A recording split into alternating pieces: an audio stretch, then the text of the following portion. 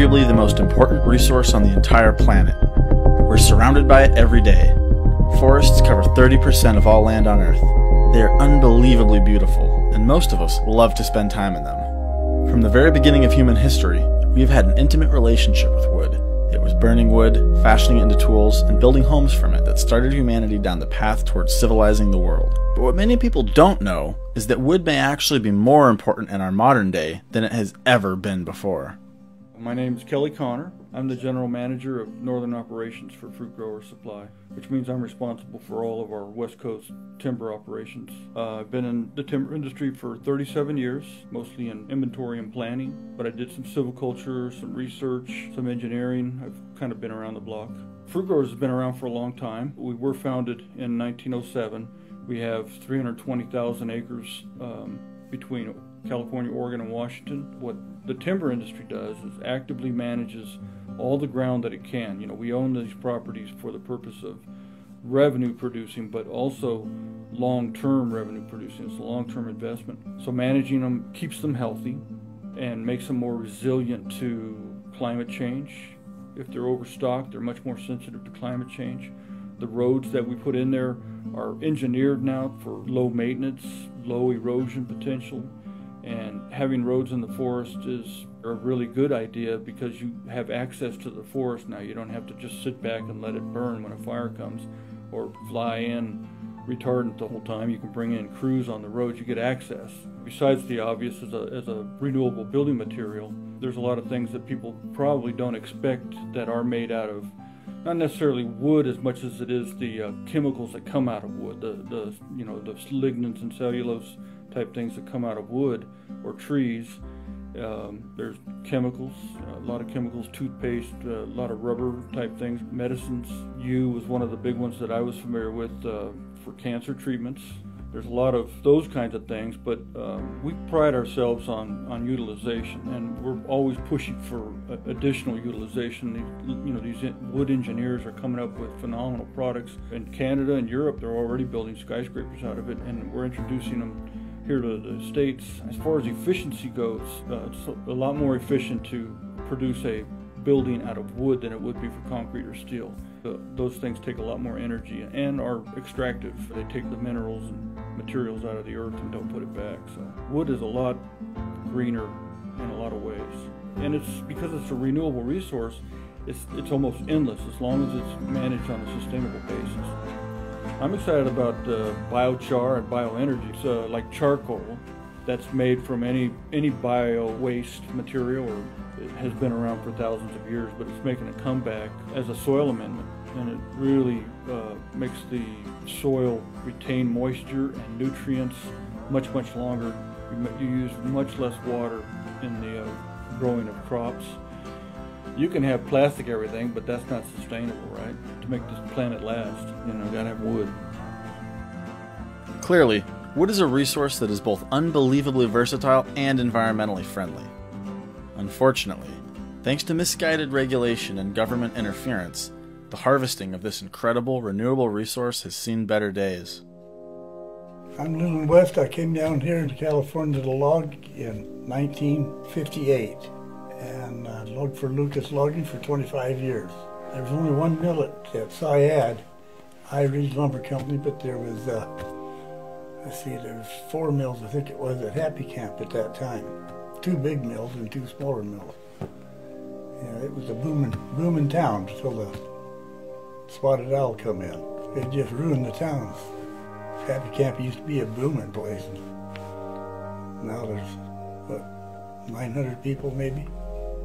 I'm Lonnie West, and I've been in the timber industry for 35 years. Started out just as a grunt, setting chokers. Worked my way up to have my own outfit. I had my outfit for 14 years until the federal lands were shut down. By shutting it down, that pretty well killed Siskiyou County. Siskiyou County's 65% federal lands. It just ruined the whole area. Their schools, everything kind of went to pot. The mill probably employed 100 people or close to it. The timber industry around there probably employed 100 or 200 or something. And And then all them families, I mean, 90% of the families left. And now you go down there, I mean, it's just every other person you see is on drugs or drunk. And why everyone resorts to drugs when there's not good jobs around, I don't know. The wages, probably the last 20 years, it has stayed the same. And it's somewhat of a dangerous job. They had two that was killed in the 25 years I was there, and some that was hurt pretty bad. The one that was paralyzed. I smashed my hand almost completely off one time. Luckily I still have use of it. But, well, one time I seen an old guy peeled the whole hamstring muscle off of the side of his femur. And we held them all together, you know, for 45 minutes till help got through. Several people I've known have been killed in the woods, and including my brother cutting logs. He was killed. A yarder operator was a dear friend of mine. He was killed, and several others. It's a kind of a thankless job anymore, especially when you have environmentalists thinking you're ruining the earth. All these stories about loggers who've been hurt or killed in the woods really hit home for me, because the brother that Lonnie mentioned losing earlier wasn't just some guy to me. He was my father, Kirk West. He was a timber faller who died in a logging accident when I was just 13 years old, leaving behind my mom, myself, and my 3 little brothers. And as I stand here in this place, I can't help but think that when most people imagine someone with a heroic job, the first thing that springs to their mind is probably someone like a firefighter or a police officer. But that's not the first thing that comes to my mind, because when I think of someone with a heroic job, my first thought is of a logger. Police officers and firefighters may be tasked with protecting civilization, but without loggers, civilization as we know it wouldn't even exist to begin with. And yet, they will very likely never be thanked for it. I think that's wrong. These are men who get up every morning to do a hard, physically demanding job in some of the most rugged country imaginable. A job that brings us a resource so basic and essential that it is not an exaggeration in the slightest to call it the cornerstone of civilization and the lifeblood of modern society. You may think that distinction should belong to oil, but people were consuming timber products for millennia before oil had even been discovered, and will continue to consume them millennia after fossil fuels have gone the way of the dinosaur.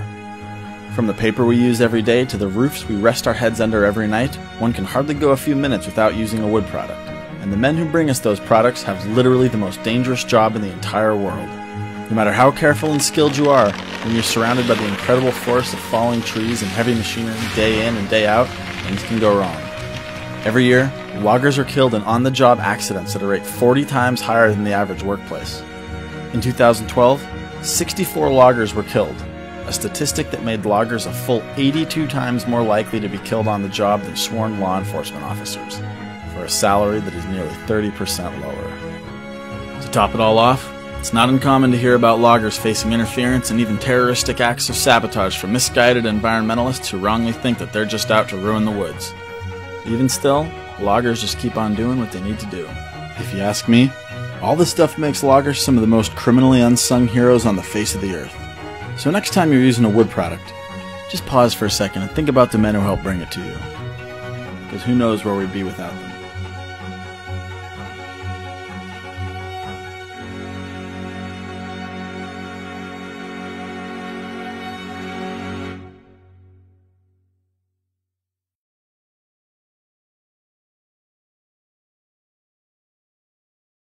You know, you've been working in the timber industry for 45 years, not 35. Oh.